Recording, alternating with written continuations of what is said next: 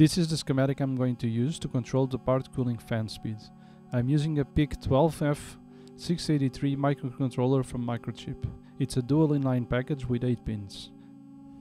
From the 3D printer we're going to get 24 volts coming in.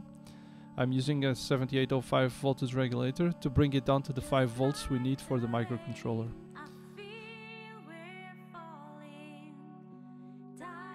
I'm going to use a potentiometer to manually set the fan speed. It's going to give a value between 0 volts and 5 volts that will go into the analog input port on the microcontroller.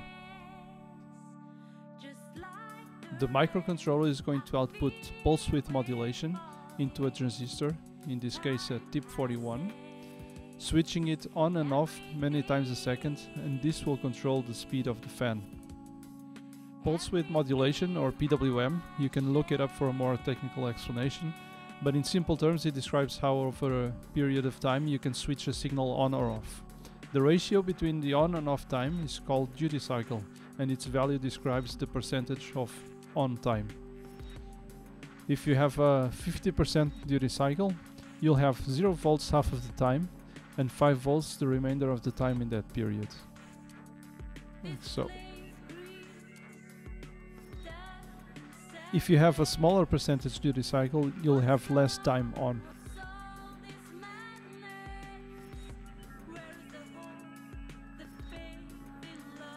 And if you have a larger duty cycle, you'll have more time on. And so, the output here will vary the duty cycle and speed up or slow down the fan as we need it. This won't be a very technical description of how to program a PIC microcontroller. There are plenty of videos out there that do a better job than I ever could. Also, some people might prefer to learn from examples, which is usually how I prefer to learn myself. Okay, so we're in MPLAB X and we're going to look at the files in this project. For my projects, I start by creating a config header, a main header and a main C file. For the config file, if you click on configuration bits, you can set all your microcontroller configuration bits. Then press generate code and copy paste it into your config header file. On the main header file you define your constants, for example your oscillator frequency. These are constants I use to select the analog channel for analog to digital conversion, ADC. Also, as I create new functions, this is where I declare them. This one is very important. It's the one that handles the interrupts. In this project, the timer 2 interrupt, it's what will trigger the setting of the PWM value.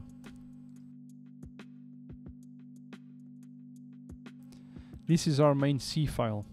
Here we include the header files.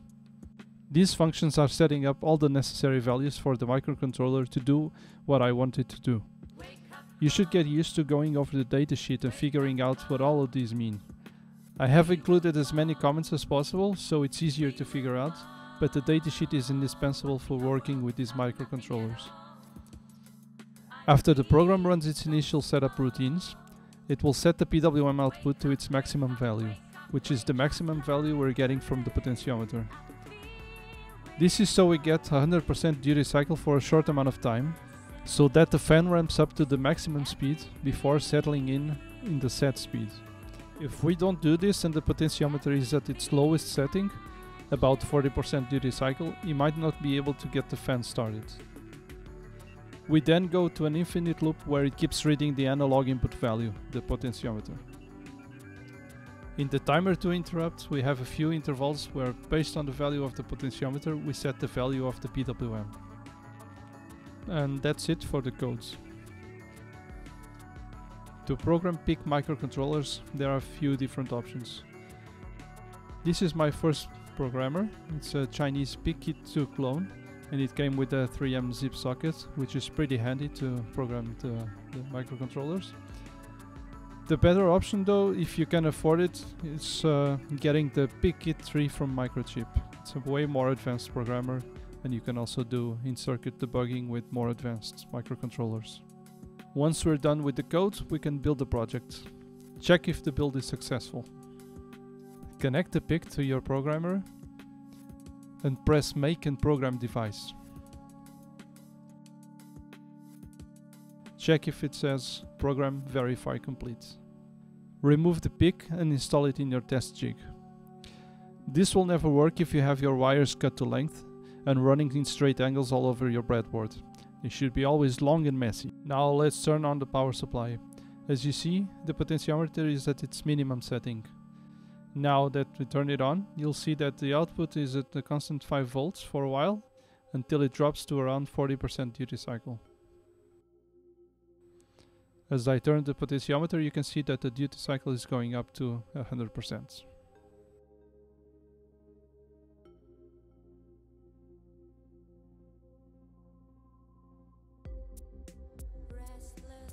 This is the underside of my Wanhao Duplicator 4S. As you can see, here is the circuit for the fan control. The potentiometer is here, installed in the front of the printer.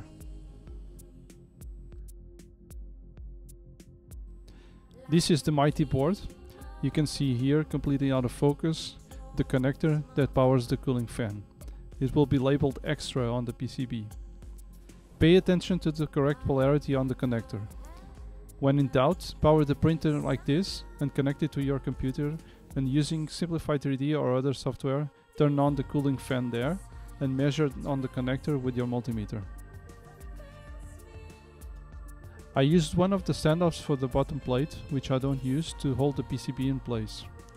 Here with the potentiometer it looks quite messy, but as long as you don't allow the pins of the potentiometer to touch the insulation of the ribbon cable for the front panel, it should be fine. Now all that's left is to connect it to a computer, turn on the fan, and see if everything works properly.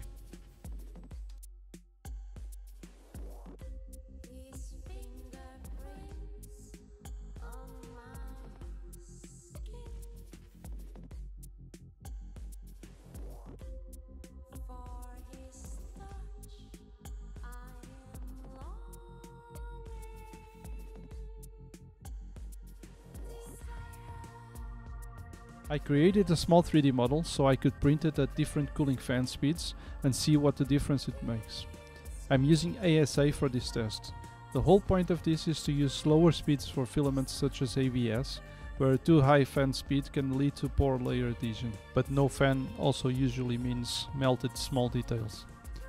With the fan off, we can see that all the edges are a bit rounded and the surface is not as nice as it should be.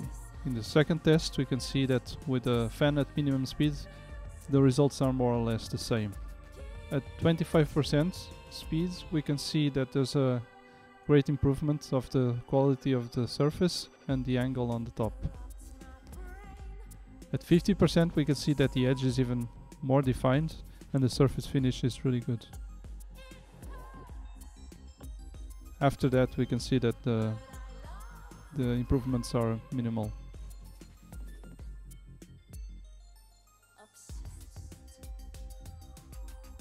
And the same for full speed. You can see that in the bottom of the part that the part started with no fan, so I could get a better adhesion to the raft and then finish on the highest setting.